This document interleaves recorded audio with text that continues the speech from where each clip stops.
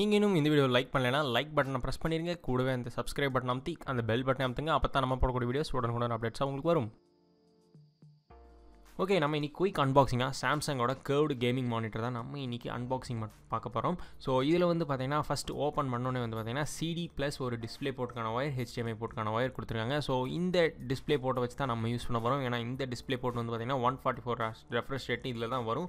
கூடவே வந்து பார்த்திங்கன்னா இந்த குவாண்டம் டாட் டெக்னாலஜியில் என்னென்ன இருக்குது, இந்த கலர் கேட்ஸ்க்கான ஒரு சாம்பிளான ஒரு ப்ரௌச்சர் கொடுத்துருக்காங்க.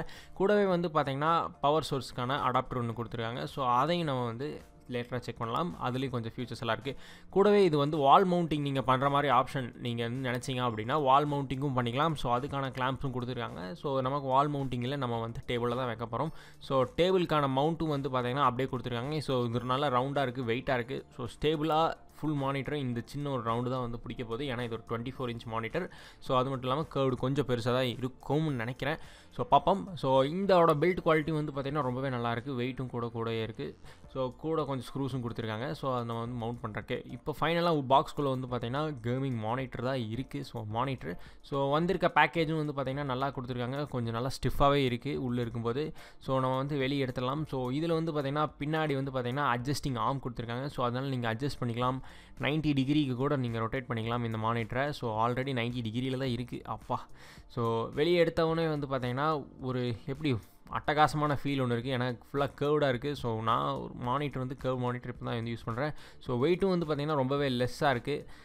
பில்ட் குவாலிட்டி அட்டகாசமாக இருக்குது. கீழே வந்து பார்த்திங்கன்னா ஒரு LED லைட், அப்புறம் சுவிச்சஸ் கொடுத்துருக்காங்க. ஸோ பின்னாடி பக்கம் வந்து பார்த்திங்கன்னா நமக்கு ஒரு டிஸ்பிளே போர்ட், 2 HDMI, அப்புறம் ஆக்ஸ் அவுட்புட்டும் கொடுத்துருக்காங்க.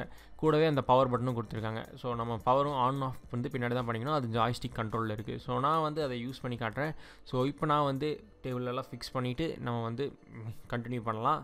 ஓகே, இப்போ இந்த மானிட்டரோட கேமிங் பர்ஃபார்மன்ஸ் நம்ம பார்க்கலாம். இது 144 Hz இருக்கிறதுனால ரெஃப்ரெஷ் ரேட்டெல்லாம் ரொம்பவே சூப்பராக இருக்குது. ஸோ நீங்கள் சாதாரண மானிட்டர்லேருந்து இதுக்கு வரும்போது உங்களுக்கு நல்லாவே டிஃப்ரென்ஸ் தெரியும். ஆனால் இந்த ரெஃப்ரெஷ் ரேட்டை வச்சா நீங்கள் ஜெயிச்சிடலாமான்னா அதெல்லாம் முடியாது. ஸோ உங்களுக்கு விளையாடுறதுக்கான டேலண்ட்டும் இருந்தால் தான் நீங்கள் வந்து இதில் ஜெயிக்க முடியும். நான் இப்போவே சொல்லிடுறேன்.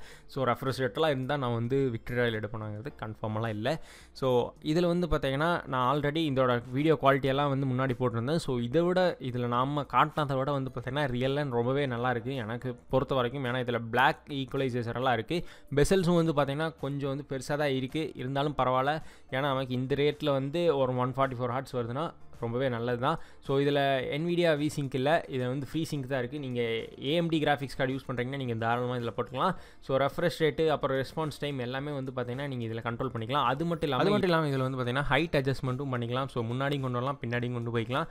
ஸோ இதில் இன்னொரு ஒரு ஸ்பெஷல் ஃபியூச்சர் கேமிங்கை இல்லாமல் வந்து பார்த்திங்கன்னா நீங்கள் 90 டிகிரியில் இதை வந்து திருப்பி வச்சுக்கலாம். அதாவது வெர்டிக்கலாக வச்சுக்கலாம். ஸோ அப்படி நீங்கள் வெர்டிக்கலாக வச்சிங்கன்னா உங்களுக்கான யூசஸ் என்னென்னு வந்து பார்த்திங்கன்னா இந்த ப்ரோக்ராமர்ஸ் பண்ணுறவங்க இல்லை கட் காப்பி பேஸ்ட் அந்த டேட்டா என்ட்ரி ஜாப் பண்ணுறவங்களுக்கெல்லாம் இது ரொம்பவே யூஸ்ஃபுல்லாக இருக்கும்.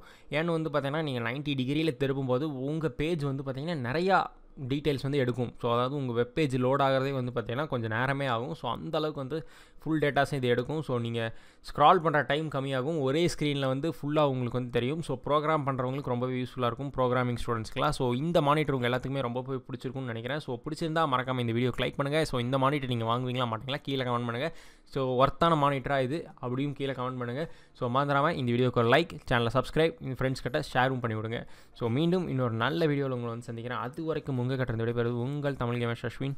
நன்றி, வணக்கம். ஸோ இந்த மானிட்டர் எனக்கு ரொம்பவே பிடிச்சிருக்கு, என்னோடய ஃபேவரட் மானிட்டர். ஸோ அதனால தான் நான் இந்த மானிட்டர் வாங்கினேன்.